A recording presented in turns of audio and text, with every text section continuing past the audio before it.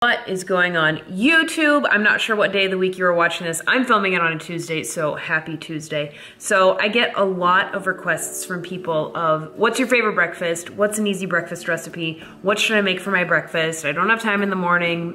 What can I make? So welcome, because this video I am going to show you 5 super easy, delicious, high protein breakfast recipes that you can pre-make for the week. You can make the day of. For me personally, I don't like to spend a ton of time making breakfast. I just like to eat my food and then get the day started. So that's kind of what I'm going to show you guys in this video. So I'm going to, like I said, I'm going to show you 5 different recipes. And those will be PROATS, which stands for protein oats. They will be overnight PROATS. Very easy, something you can make a week in advance, a week ahead of time. You can make a week's worth and then just eat it in the morning, the day of, whenever you're ready. Then I'm going to make mini egg cups, or like mini quiche cups. They're delicious, super high protein, very easy. And again, that's another one where you can make it ahead, make it for the entire week, warm up your quantity in the morning and then eat that. And then I'm gonna show you guys protein mini muffins. I filmed this before, but it's a really popular recipe and it's super easy, so I'm gonna show you guys that. Then I will show you guys lemon protein bars. Amazing, delicious. Lemon has to be like my favorite thing in the entire world to eat. And my friend Rihanna showed a recipe the other day on her Instagram, so I'm going to make that for you guys, and I will link her down as well. And then I'm also going to show you ready-made frozen banana protein shakes. So you'll see. It's gonna be good. So let's get started. Like I said, 5 recipes. So these are all the ingredients for everything that I will be making, so don't become overwhelmed by all of this. This is for all of the ingredients, and I will list the recipe and the ingredients below in the caption, so definitely check that out as well. But let's get cooking.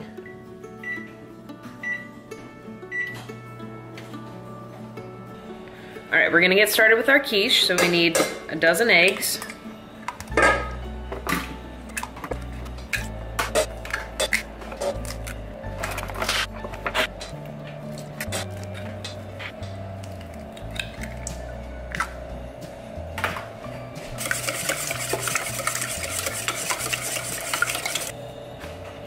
And we're gonna add chilies.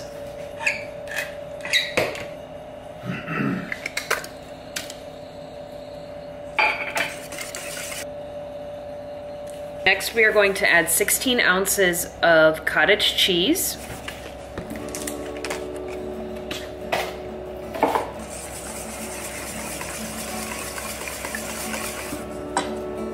Then we are going to add 1/3 of the bag of this dairy-free cheese.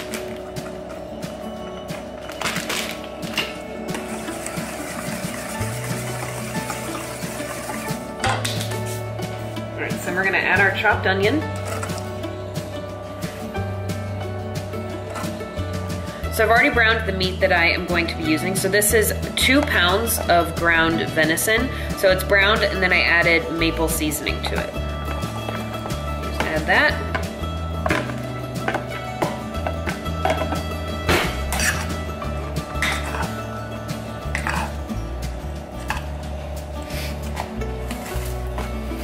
So like I mentioned earlier, I'm going to be making these into mini egg tins, little mini egg cups. Now this mixture will create a lot more than just the 12 that you see. So I will be putting the remainder in what is this? An 8x8. So the remainder will go in the 8x8. Primarily this will be what I'm using. We've got our mixture in our muffin tins and then the remainder in the 8x8, and it'll cook for 45 minutes. Our cups are done.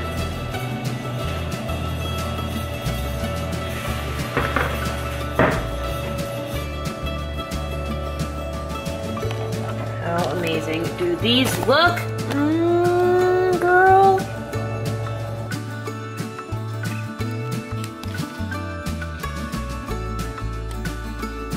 All right, next I'm gonna show you guys how to make overnight PROATS, or simply protein oats. For demonstration purposes, I just want to show you guys that you can make a bunch of these at once.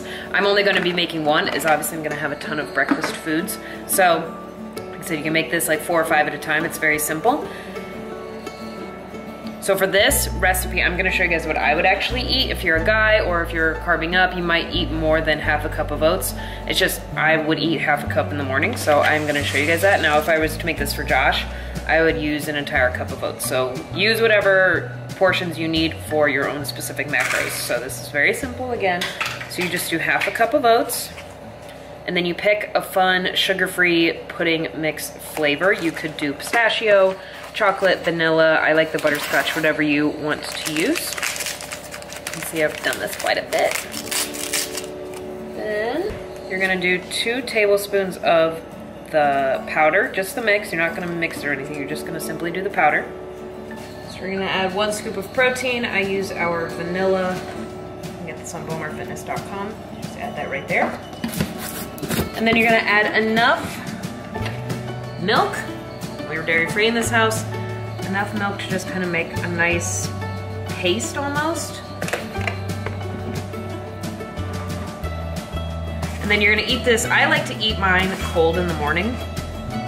Just kind of whatever your preference is. I like cold oats. So we're gonna stir this up and throw it in the fridge overnight. And I'm gonna obviously put a lid on it. This will be the consistency. I know it looks kind of weird, but it actually tastes really, really, really good. It tastes like a soft, cold, no-bake cookie. So definitely try this one. Very simple, very easy. Throw it in the fridge until the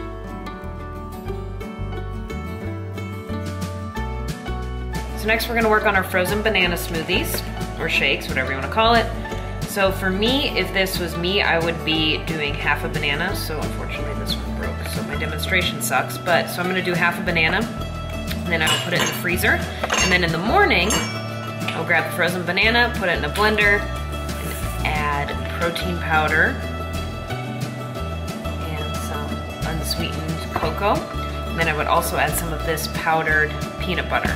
So I'm gonna freeze these bananas just for demonstration purposes, and then show you guys how easy it is in the morning. I wouldn't recommend putting the powder in this container. It might get kind of funky, so just make a container of frozen bananas, and then in the morning, if you need a whole banana, grab 2 frozen bananas. If you just need 1, like I would need, just grab your 1, put your scoop of protein powder in, and then put your tablespoon of cocoa powder, and then 2 tablespoons of this peanut butter powder.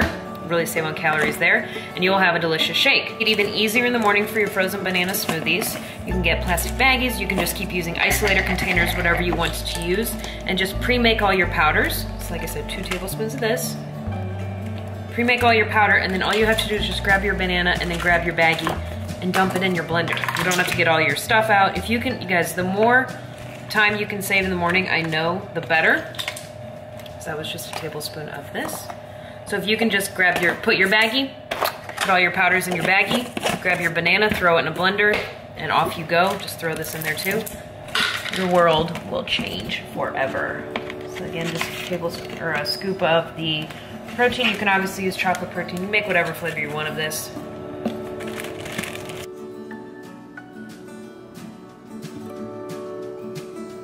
What, Muffin? What? What? What?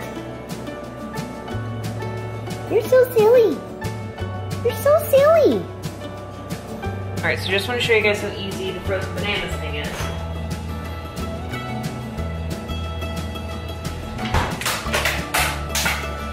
Making this for Josh, so I'm just going to use all of them. And a tip, put your bananas in first and then do your powder. Our baggie from earlier. So this is all you would have to do in the morning. We're gonna add a little milk.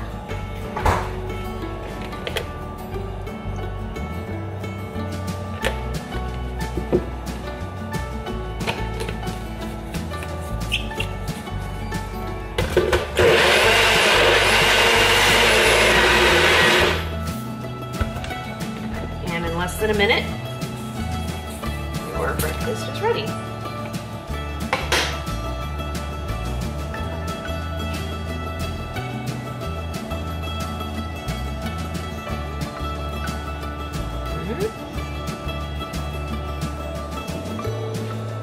Oh, nice. That was fast. I thought you just said you were going to start this. What'd you put in it? Just drink it. Okay.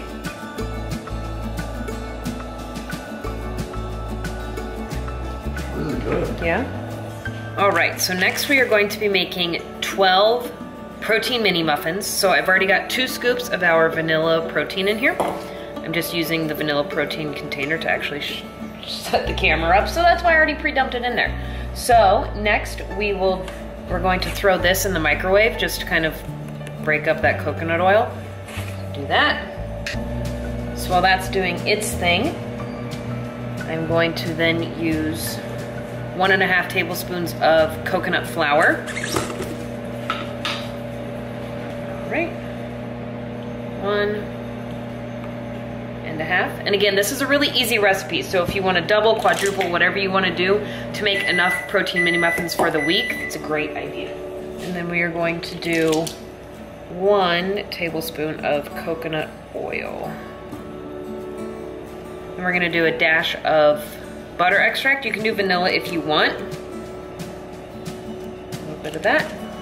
Then we are going to add a dash of baking powder. I don't ever measure my baking powder. I probably should, but I don't. Add 1 egg white.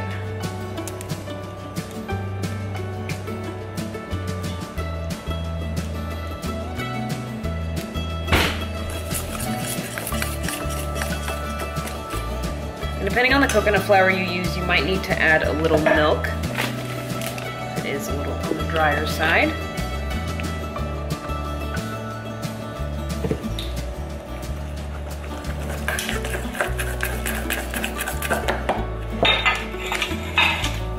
Get your tin. These will rise a lot, so you don't want to fill them. I want to fill about half of them. And if you want to flavor these, you could use the powdered peanut butter. You could flavor them with the coconut powder or the cocoa powder.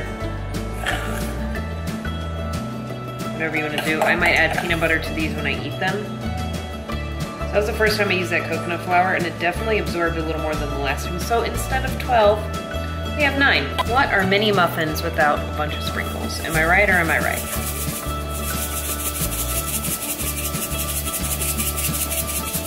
Now they're mini muffins. Now we're gonna bake them for 7 minutes at 350. All right, so the muffins are done.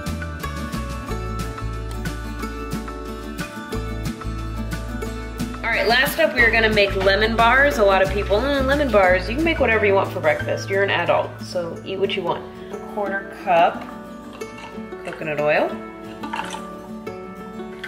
And then we're going to add 1 cup almond flour.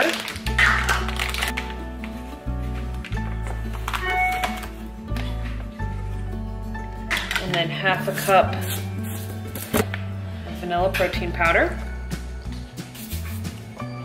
A little bit of almond extract. You can use vanilla if you don't have almond. Some Himalayan pink salt. You can use sea salt, whatever you have.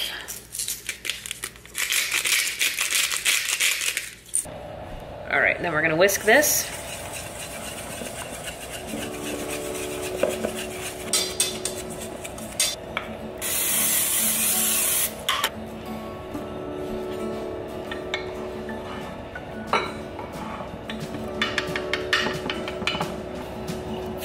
And you spray the top with oil as well. And we're gonna bake at 350 for 10 minutes. All right, so while that is baking, we are gonna make our lemon toppings. So you're gonna start with 3/4 cup lemon juice. And we're gonna add in 3 eggs.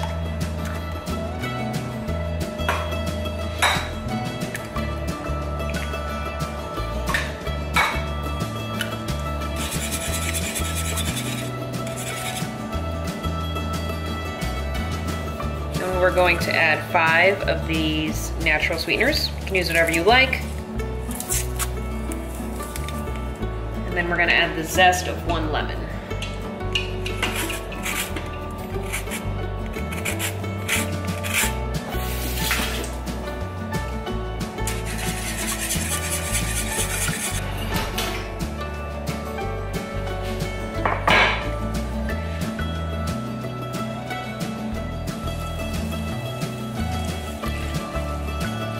All right, now that we have our mixture, we're gonna gonna bake it for another 15 to 20 minutes.